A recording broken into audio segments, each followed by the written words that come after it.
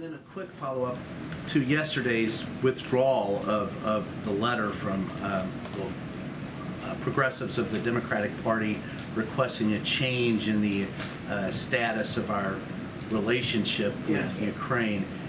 For our allies, there have been reports that our allies are a little concerned about our commitment to Ukraine because of that statement. Can you just state categorically that the U.S. has not changed it and won't change its attitude, or can you make that statement? I can say not only have we not changed our approach to Ukraine, but we haven't seen any diminution or any concern expressed by our allies and partners either over the press reporting on this letter.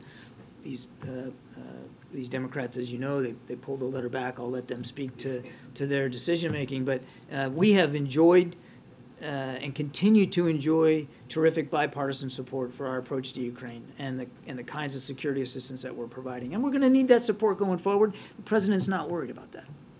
Thank you.